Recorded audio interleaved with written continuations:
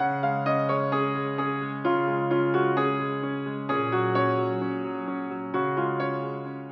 be 50 years this November, and we met at a CYO dance when we were teenagers and got married right out of high school. I was lucky enough to find a partner that was right for me, that is my best friend, that I care about enough that I wanted to live with the rest of my life, and still do.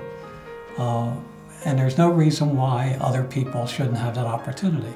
I think a civil union is different than a marriage.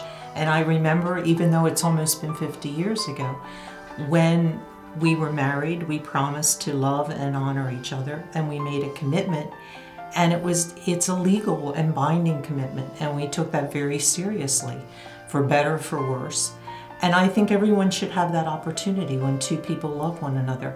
And I think that when you go through that process and it is blessed by whoever you want it to be blessed by, and others see you make that commitment, it makes a difference. It's a fairness issue, it's an equality issue, and we're not threatened by it. I don't know why anyone else would be threatened by someone, another couple, being able to do the same thing and having the commitment and the love between them that we're able to have.